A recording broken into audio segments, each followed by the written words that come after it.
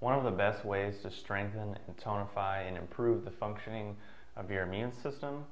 is through the regular consumption and ingestion of substances that contain polysaccharides.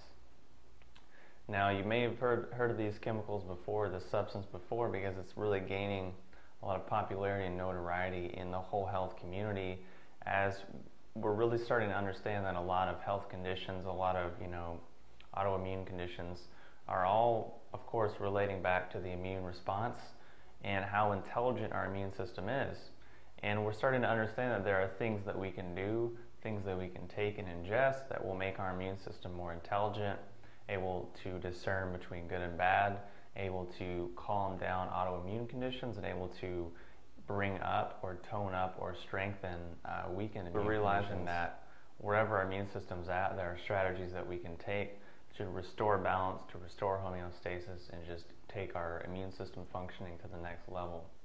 Now, the best way to improve your immune system is through taking things that contain polysaccharides, of course. So what are the best sources of polysaccharides as a food, as a supplement, as an herb? There are a few foods that contain polysaccharides, like blue-green algae, like goji berries, like aloe vera, like noni. And there are also many herbs that contain these polysaccharides, and mainly the medicinal mushrooms are the best sources of that. And my favorite personally would be reishi or cordyceps. Chaga is also a great source of that. But for me personally, right now I'm doing a lot of reishi and cordyceps and goji, because you can get a goji extract that'll have 30 to 40% polysaccharides, whereas if you just eat a handful of gojis, you'll get a little bit, but it's not really that absorbable, just because you can't really chew it down and break it up enough, just because it's so bound up in the fibers. Likewise, you can't really just go out and eat medicinal mushrooms, because the polysaccharides, the beta-glucans, these chemicals are bound up in the chitin, and we need some sort of extraction process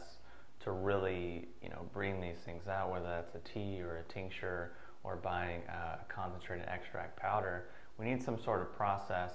to make these chemicals bioavailable so that we can get them. We also need a process to really concentrate it down, so we don't have to take quite as much, we don't have to spend quite as much, and we can get a lot more in a small space. So again, these polysaccharides, when we take them over the long term, because it's not something that we're just going to take for a week, it's not something that's going to function like an immune stimulant, to where if you start to get sick, you might want to just take a round of echinacea, your round of garlic and onion, and start to really hit antibiotic herbs that are very immune stimulating. But that's not something you want to do every day for the long term. And these mushrooms are kind of functioning on slightly different frequency than that, whereas there's something you want to take regularly over the long term. And much like going to the gym, much like any other exercise or health promoting program, the more and the longer you do it, the more regular and consistent you are, the better the benefits you're going to get. Because if you just went out and went to the gym once a month or twice a year, you're not really going to get the benefits as if you did it 3 to 5 times a week, or if you're more regular and consistent and disciplined with your efforts. And it's it's the same thing with these substances that we're ingesting through taking the mushrooms, through taking goji, through eating fresh aloe vera, through eating blue-green algae. And of course, an easy way to really get all this in your body, to get all this in your system, is through making an elixir where you can add in your goji extract, reishi extract, have your chaga tea, have your cordyceps extract, and goji extract, aloe vera, all of these things in blue-green algae, all in one drink, to where you get a huge variety, a huge array of polysaccharides all in one drink, which has never really been possible before in human history. One culture might have just been lucky if they had one of these foods, much less all of them in the same drink, in something that's delicious and that we can have all the time in such an easy way. So the last point I want to bring up is that it's good to kind of mix and match and combine these different sources of polysaccharides together, because much like each person, each plant has its own kind of personality for the way its polysaccharides are. Just like every plant is slightly different, it's not identical, and we all have our own personality, so likewise,